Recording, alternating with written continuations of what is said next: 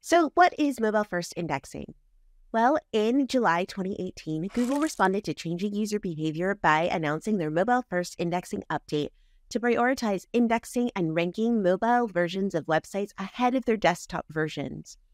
Though this has been a gentle rollout, websites that rely heavily on regular organic traffic for lead generation and delivering customer value took action. To give you an idea of the timeline, globally, web traffic from mobile devices first surpassed desktop in 2016. In November 2016, Google announced their plans for their mobile-first indexing initiative and reintroduced their mobile-friendly testing tool. In 2018, Google updated its algorithm to rank mobile sites first. And in May 2023, John Mueller announced that the last handful of sites were switching to mobile first.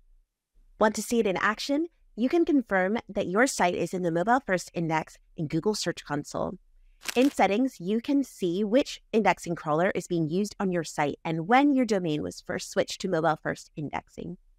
If the indexing crawler still says Google Desktop, don't worry. This doesn't mean that mobile users can't see your site, but it could mean that the impact of mobile SEO efforts might take a little bit more time to take root.